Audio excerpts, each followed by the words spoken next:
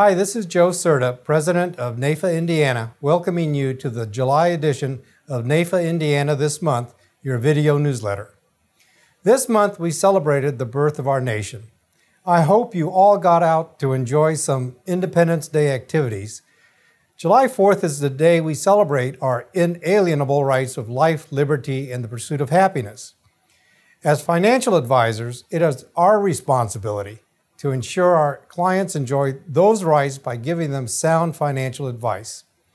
As we celebrate the uniqueness of this nearly 250-year-old experiment in government of the people, by the people, and for the people, I want to emphasize people. Ours is a representative democracy, and our lawmakers can't properly represent us unless we make our opinions known. That's what makes NAIFA the most effective advocacy group in the financial services industry. We make our voices heard, and to that end, NAIFA held a great virtual congressional conference in May. Next year, we expect to be able to meet our lawmakers in person. In the meantime, it is important for all of our members to stay in contact with their representatives at the state and national level. It is only by developing and maintaining those contacts that we can be effective advocates for our clients and our industry. This past May, Governor Holcomb announced the state's longest-serving insurance commissioner, Stephen Robertson, would be retiring. Shortly thereafter, in an unusual move, Governor Holcomb announced he was promoting the Department of Insurance General Counsel, Amy Beard, to Insurance Commissioner. We are honored to have Commissioner Beard join us for one of her first public appearances since taking office. Commissioner Beard, welcome to NAIFA-Indiana This Month. Thank you, President Serta. I appreciate taking the time to talk with you and Indiana NAIFA this morning, and I appreciate your all's time as well. I just wanted to mention some things about the Department of Insurance and my new role as Insurance Commissioner. Right now, I'm just getting into the seat of things and working with the DOI team, and one of the great things about the DOI is we have a great team here. The first few months internally, we'll be working together to develop the IDOI's mission and vision. I see the IDOI asking, how can we help? How can we be available and continue to provide great government service to industry and consumers? The IDOI will continue to keep going strong with its everyday operations and continue to ensure that Indiana's insurance market is a great place to do business and that policyholder obligations are honored. I want to make sure that we're building a regulatory environment that is fair, functional, and efficient. I want to bring together the expertise of the IDOI team to the forefront. I welcome conversations with stakeholders, such as NAIFA, to have open lines of communication on issues or topics of interest. We want to make sure to use our internal insights to help businesses operate not just in the short-term quarterly goal-setting approach, but also with a decades-long lens from which businesses can thrive. In addition to my legal understanding, coupled with my experience as an insurance regulator, I'm comfortable with technology and its advancements. The IDOI is looking at streamlining some of these things, one example of which is just streamlining everyday operations by implementing things such as DocuSign for electronic filings and documents. So I welcome any member of NAIFA, and thank you, President Serta, and members for letting me speak with you all today. I welcome all of you to do the same in the future. Stop by the Department of Insurance. We have a great DOI team here, and I hope to continue conversations and look forward to working with NAIFA-Indiana in the future. Commissioner Beard, thank you for joining us for NAIFA-Indiana This Month. We look forward to having a productive relationship with you and the Department of Insurance. We often talk about July and August as being the dog days of summer, and we know a lot of our members spend a significant amount of time outdoors with their pets this time of the year, as witnessed by the following video montage.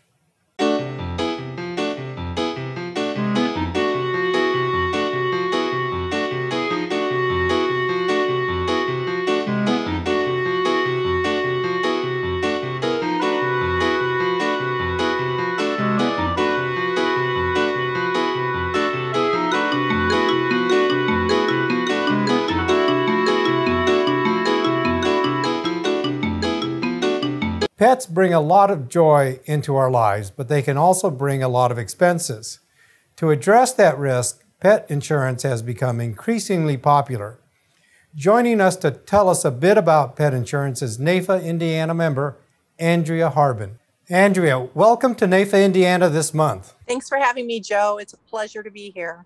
Andrea, over the last few years, I've noticed pets are living longer, but just like people, in their later years, they can develop medical conditions that are quite costly. Yes, Joe, and because of that, many people are choosing to purchase pet medical insurance.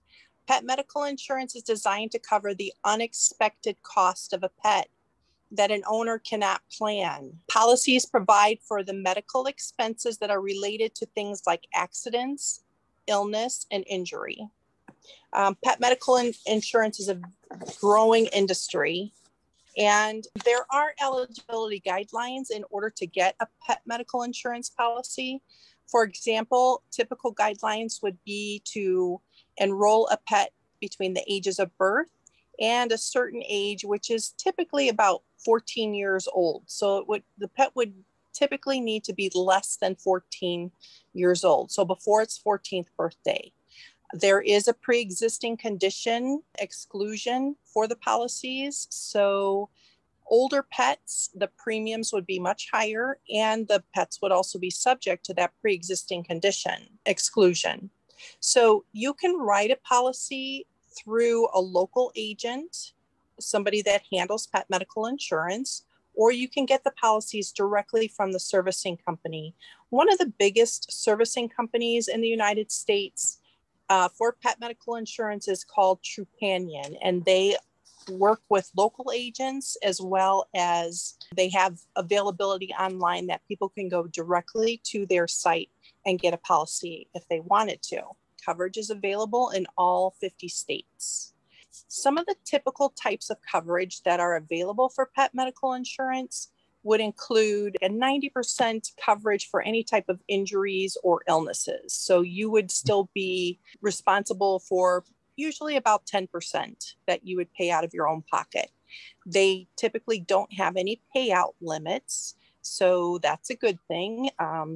There's no cap on the coverage. The deductibles are customizable, so you can typically you decide how much premium you want to pay by choosing the amount of deductible that you want to go with.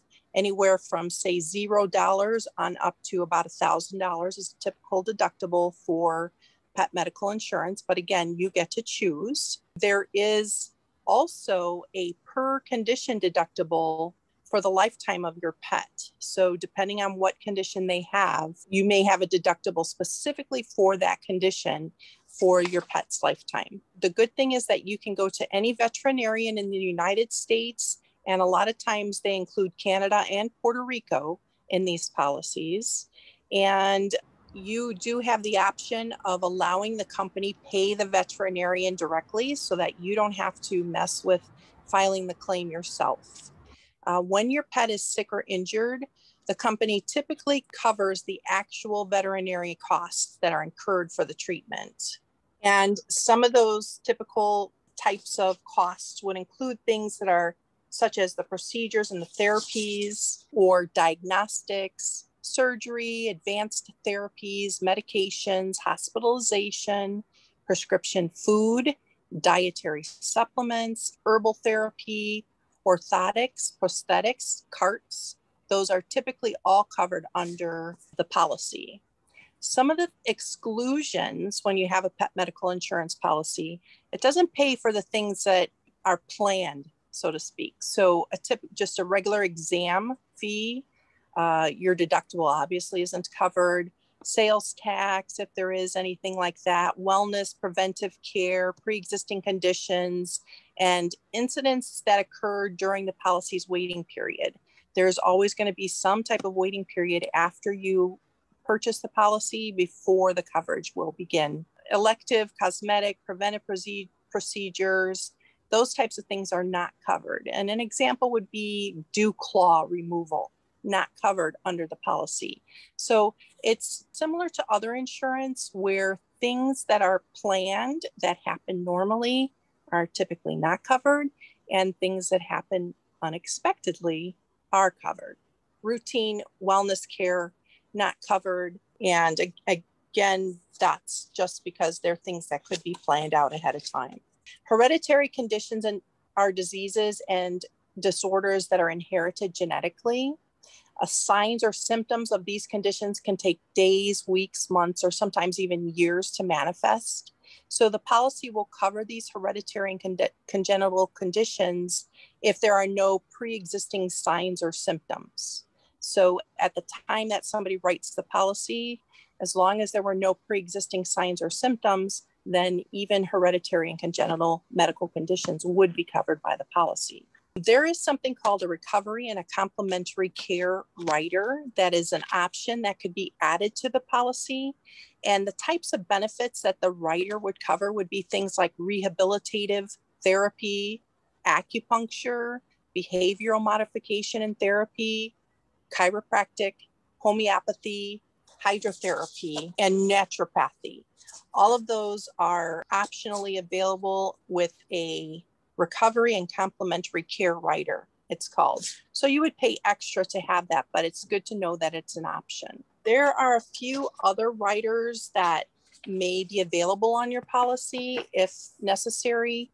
There's a breeding pet rider. So if somebody who does do breeding, there is a rider available for that. And there's going to be certain rules associated with how it works, but just know that there is coverage for that.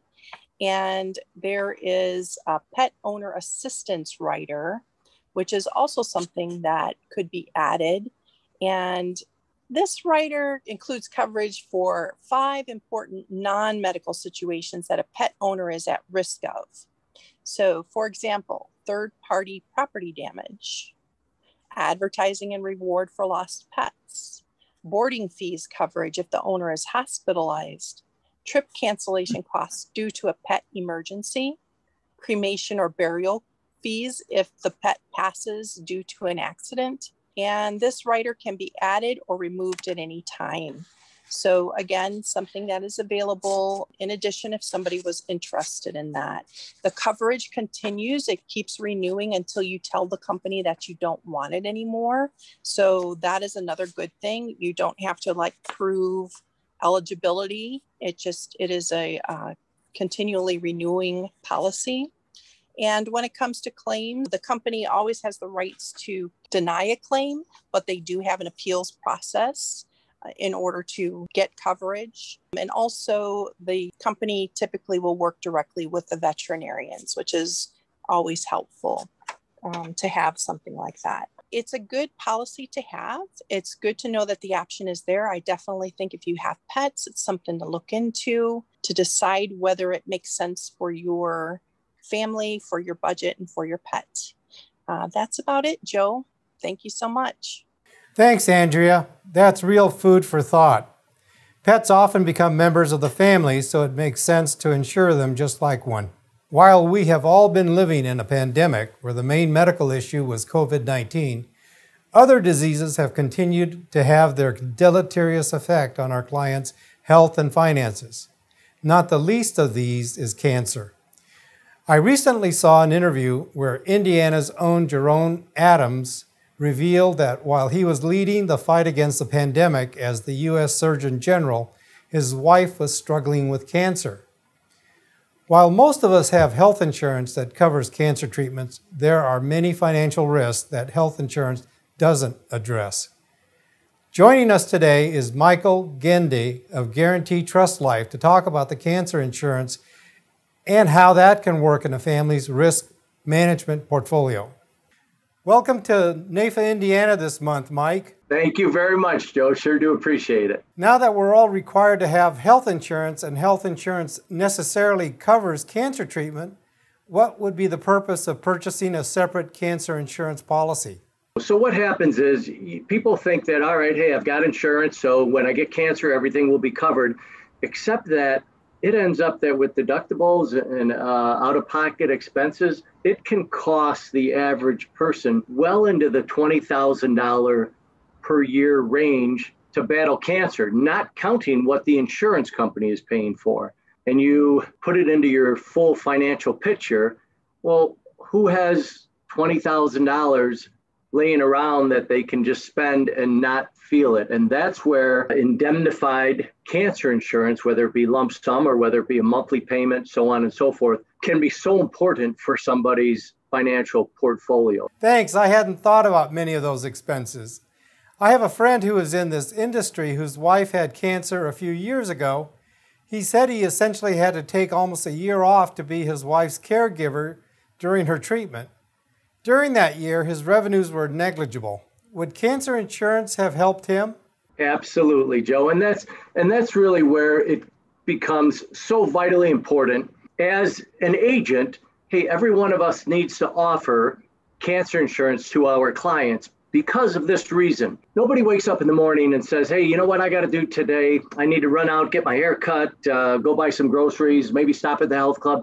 Oh, and then I think I'll go buy some cancer insurance. People don't even know that cancer insurance is available. So the only way that they actually become a client of and get their own policy is by an agent being so honorable as to bring up cancer insurance to them. One of the best ways to bring up cancer insurance is to just say to your client, hey, Bob, hey, Mary, who do you have your cancer insurance with now? And what's going to happen is 9 out of 10 times, Bob and Mary are going to say, hey, I don't have any cancer insurance at all. And then you say to the client, you say, well, what experience do you have dealing with cancer, you or anybody you know? And then you get them talking about that experience, because everybody knows somebody, there's somebody very close to them that has had cancer and had to deal with it. And then you get into the expenses, et cetera. But where cancer insurance is so vital, so you mentioned your friend where their spouse had cancer, and so you end up having to take care of your spouse, and in doing so, you're missing a tremendous amount of work. And we all know that, hey, when you miss work, you do not get paid. When you don't get paid, you don't have any income coming in, but yet you still have the same exact expenses that you had prior to your spouse getting cancer. And not only those same exact expenses, but then they increase tremendously because you have your deductibles, like, Medicare Advantage, for instance, you have a 20% deductible on your medicine, which is considered chemotherapy and radiation. So that can get into the thousands of dollars each month right there. Then you start figuring into travel expenses. It's not unusual when you're battling cancer where you have to travel. Maybe you have to go to Minnesota for the Mayo Clinic or any of the other places. And you have to get a hotel room every now and then you have to eat out because you're not making food in your hotel. And even if you're not traveling, take into account that, hey, your spouse who has cancer, whether it be the husband or the wife, they're all exhausted. They don't have the energy to be cooking at home. You're exhausted because you're trying to work full time and take care of your spouse. So you don't have the energy to cook at home. So you have to do what? You have to order out. So now your food expense has just doubled. It's the out-of-pocket expenses that cause the financial ruin when somebody goes through a cancer treatment. The good news that I received last week, my brother, who's been battling cancer for 1.5 years, gone through numerous surgeries and all of that, was just announced to be cancer-free. So that's great news. But it's cost him and his wife thousands upon thousands of dollars in out-of-pocket expenses that people just don't realize how high they are. Just take, for instance, you're working, let's say you're making $75,000 a year, and now you're only going to be able to work half that amount of time because you're going in for taking your spouse in for treatments every other, twice per week, et cetera, et cetera. So now your income goes from $75,000 down to $35,000. Or let's say that it's you that are going through the cancer treatment. So now your income goes down to zero. That is why it's so important to offer a cancer plan for every one of your clients. At least bring it up to them. Let them be the ones to say, no, I don't want it. Let me make sure that I understand. Are these reimbursement or indemnity policies? Just to clarify, you're asking whether these policies are reimbursement, which would mean that, hey, you get reimbursed for your expenses, or are they indemnity policies, which means there's a set dollar amount that you get indemnified. which is a better way to go when it comes to a cancer policy. And these are indemnity policies. So for instance, what that means, so we here at GTL, we've been in the cancer business for a long time. And about a year and a half ago, we came out with a groundbreaking plan. It's a lump sum plan, which the client can receive up to $75,000 lump sum tax-free. There's a whole bunch of plans like that on the market, but where our plan differs is that we also pay for genomic sequencing so that the client and their client's doctor will find out what is the mutated marker cell of that particular strain of cancer. And then the oncology experts will meet with the client and the client's doctor and let them know exactly what is the best way to treat this particular form of cancer to give them their best chance of surviving it.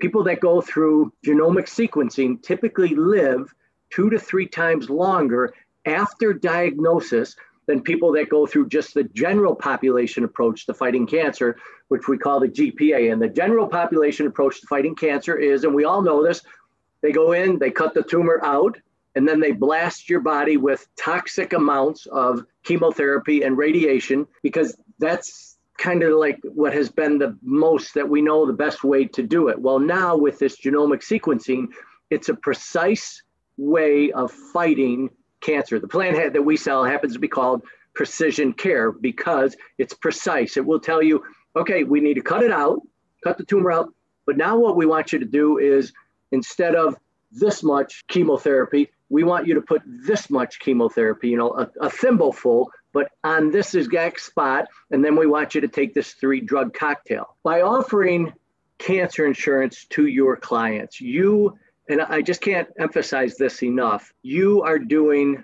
an amazing thing for your clients, because when they get cancer, it's too late at that point. They can't then go out and say, hey, I want to buy that policy from you now. Nope, too late. That's why it's up to us as agents to bring it up to them ahead of time. And again, I'm going to stress this one more time. How do you bring up a cancer policy? You just say to your client, to every one of your clients, everybody you meet, hey, who do you have your cancer insurance with? I don't have any. Well, who do you know that's had experience dealing with cancer? You just need to make that part of your DNA so that you're bringing that up to everybody. And then after you've sold cancer insurance for a few years, you're going to start getting this file book of thank you letters that will literally bring tears to your eyes because your clients are so thankful you saved their house. You saved their children's college education fund because you brought up an indemnification cancer plan, lump sum cancer plan and here's how ours works. You get cancer, invasive cancer, say you sign up for $75,000, you get invasive cancer, we write you out a check for $75,000 tax-free. And imagine what a difference that makes for somebody financially. Hey, it doesn't cure cancer to get that money, but what does help beat the cancer is our genomic sequencing. So you kind of get the 2 for 1. But man, oh man, what a stress reliever that is when you can take away the financial pressure that cancer adds to a client's life. That's a great explanation. How can our members contact you? The best way to contact me, well, there's really 2 ways that are the best, phone or email.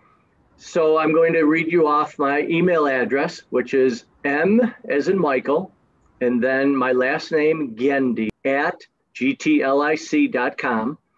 And then let me give you 2 phone numbers very quickly. Office number, direct line, 847-460-4751. And then my cell phone, 815-701-7034. And anytime I give out my cell phone to a large group, I always throw this codicil in there. Please call me on my cell phone during business hours. But if you're sitting in front of a client and it's Saturday night at 9:30 at night and you need a question answered in order to make a sale, man, pick up that phone and call me, because I'm here, as is everybody else, all 300 people here at GTL. We're here for one reason, and that's to serve you guys, our agents. And of course, when I say guys, I mean guys and gals. Thanks, Michael. That was a great explanation. It makes me realize how many gaps there are in our risk management programs that the industry has made an effort to address.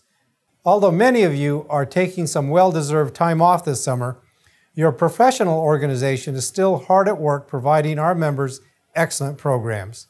This month, the inimitable Charles Boyd of the Social Security Administration will present another of her excellent Social Security updates, July 15th, 9 a.m. to 11 a.m. It's all virtual, so you can view this presentation from anywhere you have an internet connection. It's worth 2 hours of Indiana Insurance CE, but the information is priceless. August 17th through the 19th, NAIFA will hold its 2021 Performance Plus Purpose National Conference. It's all virtual, so you won't have to travel to some distant location.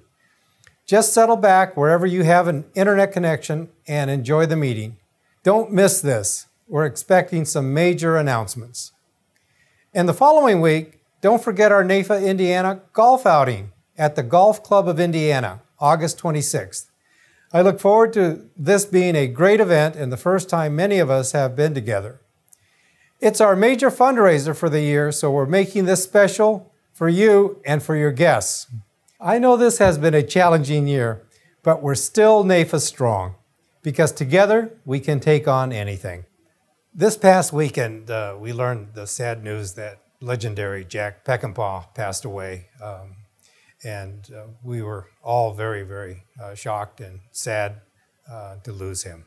The following is a tribute to Jack.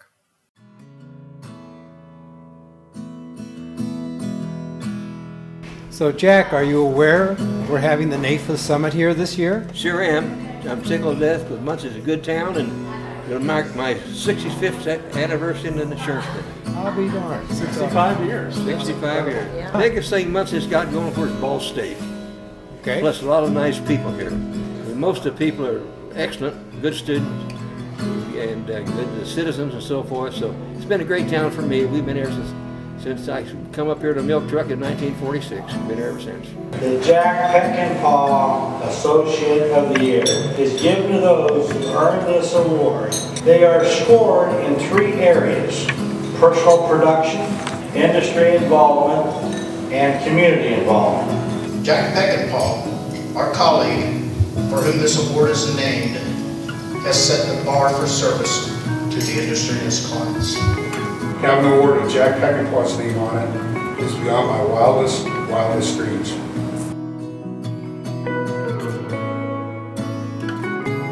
Well, what I like most about it is change of ideas. You know, good speakers come in, get some ideas. When I go to a meeting, I like to pick up at least 1 or 2 ideas to take back home and use. Even at this stage of the game, I still try to do that.